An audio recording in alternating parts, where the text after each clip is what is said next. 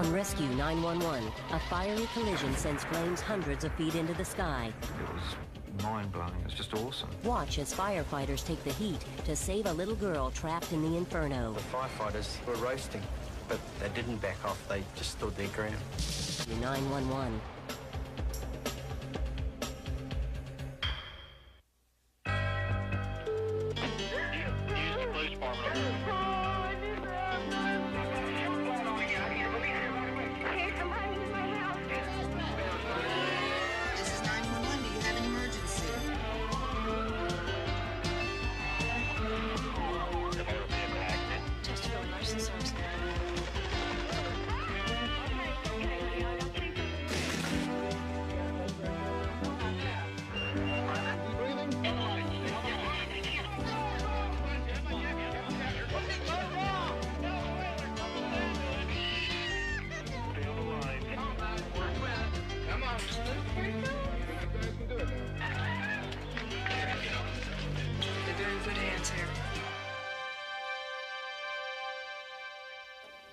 We begin down under, just outside South Auckland, New Zealand, as 32-year-old Gayleen Young was giving her daughter and two other young relatives a ride into town.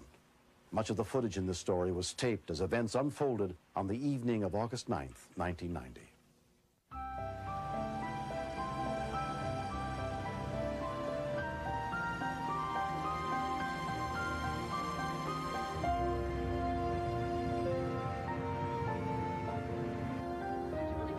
That night we were driving down the road to Manukau City to the shopping centre. And then I missed the turn-off, so I stopped. About 10. Yeah, okay. I was just dropping them off. Okay, just over there. I'll see you then. Bye. Bye. Among the girls was 12-year-old Shirley Young, Gayleen's only child. David Petera spotted her in the parking lot as he was leaving his car. The kid yells out, "Mum, wait," you know. I took notice of it because I know the car is not supposed to sit out there.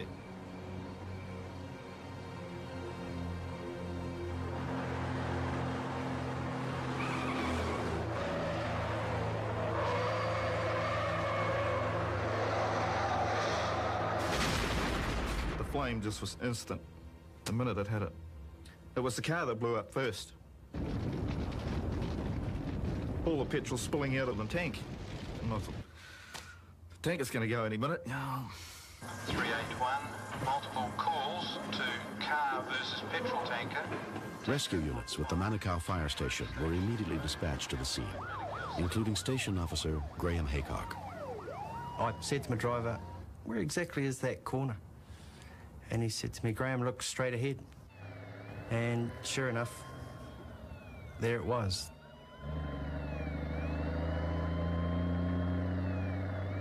It was a fire that just kept on going and going and going.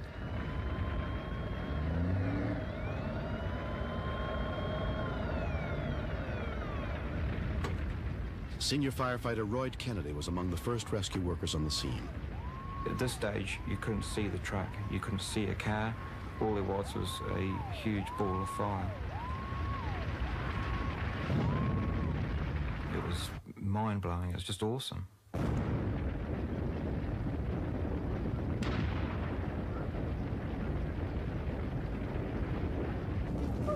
With the help of the tanker's driver, David had found Gayleen and pulled her from the burning car. She was just screaming her head off and she was crying. I'll never ever want to live through that again. Never ever.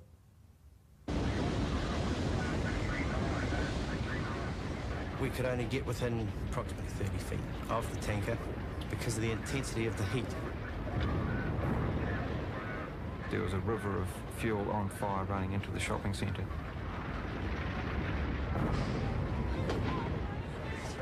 While I was looking around, I found a woman in the car park lying there, very badly burned. All she said was, my baby's in the car. I assumed that the baby was dead. I grabbed Roy and said, "Come on." And we started towards the back of the tanker.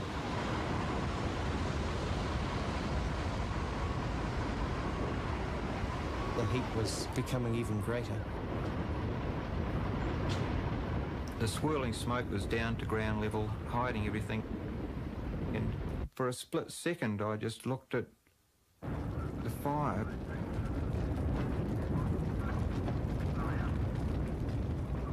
And instantly, I saw it, just for a second, a hand in the smoke. There was someone there, right under the tanker.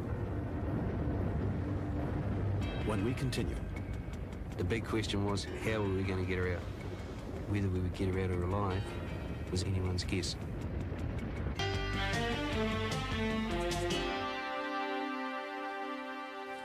in a small town near Auckland, New Zealand, a semi carrying more than 8,700 gallons of gasoline had slammed into the rear of a car, leaving both vehicles in flames. Hidden by the swirling smoke and fire, 12-year-old Shirley Young was trapped beneath the burning wreckage of the tanker truck when she was spotted by firefighter Royd Kennedy. Royd took off. He was heading straight into the fire.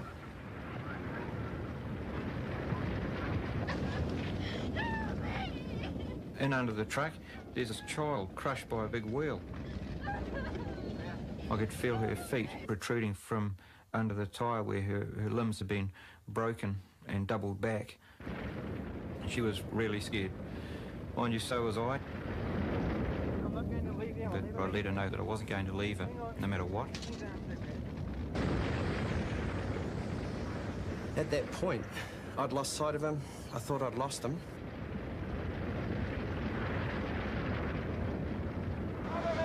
Next minute, Royd yelled out, "Cover me, Graham," which was the biggest relief I'd ever heard. He was still alive. All of a sudden, fire just flashed through. I thought it was all over. I really did.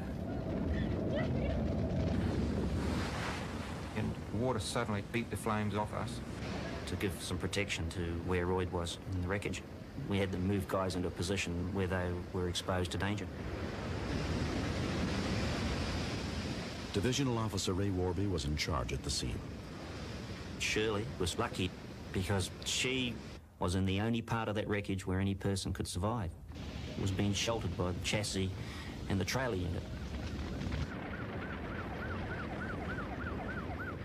Among the more than 100 rescue workers who converged on the scene was paramedic Grant Pennycook. The big question was, how were we going to get her out? The decision was to raise the wheel assembly with the airbags.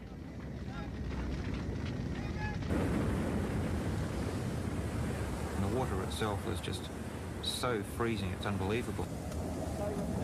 They had tried to bring in a sheet to give us some protection.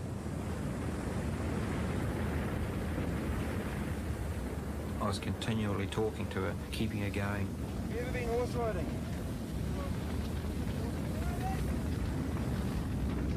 When you get out of here, we're going to go horse riding. The firefighters were roasting, but they didn't back off. They just stood their ground. I was so astounded at the tenacity of my men.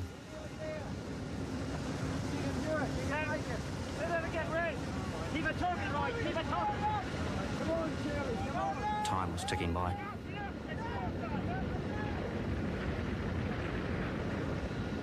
She suddenly started to fade away, and she looked at me with big brown eyes, and she looked at me and said, "If I don't make it, tell my mother I love her."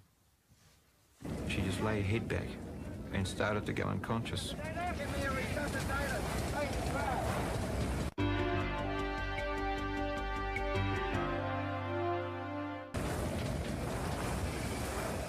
A resuscitator was passed in under the truck, and I started keeping her alive. Shirley had been trapped under the truck for more than 40 minutes in the intense heat and fumes.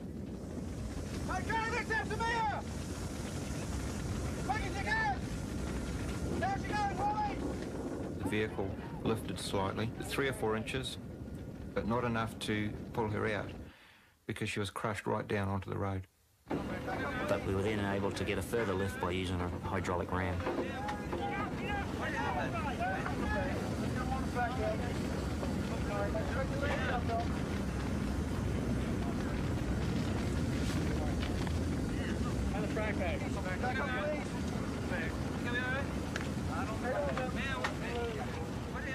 couldn't get out of there quick enough.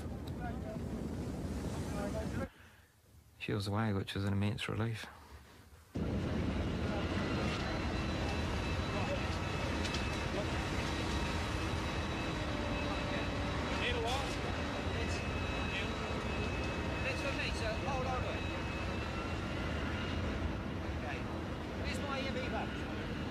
As soon as she was on that stretcher, she knew too that she was safe, finally, and she just drifted away.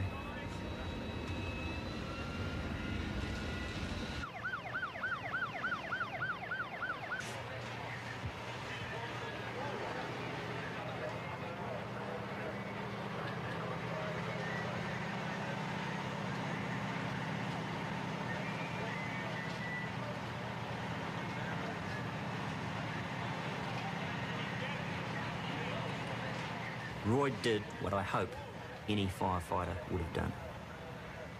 But I wouldn't ask any firefighter to do it. He heard a cry for help and he responded at extreme danger to himself. I got home that night and I just cried.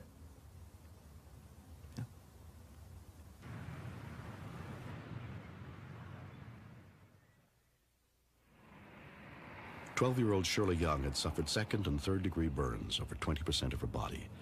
Both legs were badly broken, one so severely that it had to be amputated. She and her mother spent months in the hospital recovering from their injuries. When Roy comes to get me, he said he was going to take me horse riding. When did he tell you that? When I was under a truck, I think. And that's what you're looking forward to the most?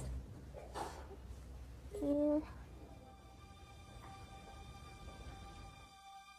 Right, now you gotta lift up yourself. 5 months after the accident, Royd kept his promise. Here, hang on to the driving part.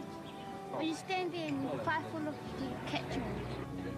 Royd and Shirley have grown very close, but she remembers little of the night he saved her life. It was hot. I think I was crying. And then Royd came in, and he was just trying to calm me down. He was there for me when I needed him. Okay, that's it. You're rocking and rolling. That's good movement. All he saw was this little girl's hand, and he didn't think twice, he just went in. Everyone else that was there were heroes, but he was a bit more. Because if Shirley had to go, I don't think he would have left her. I think he would have given his life. No, not you, Gully. That's the down under dribble. I try to see it regularly. Whenever I go out that way, I stop in. Her and I went through a very special time under the truck. I'd give her heaps, tell her jokes, make her laugh. He's a sort of another. It's a great relationship. She's like a daughter. That was a perfect shot. When she got out of hospital, that's it. She was out and about, even when she never had her leg. It didn't get her down. There's no way I could live without her. She's my pride and joy. Started motoring, so you pulled her up. That's great.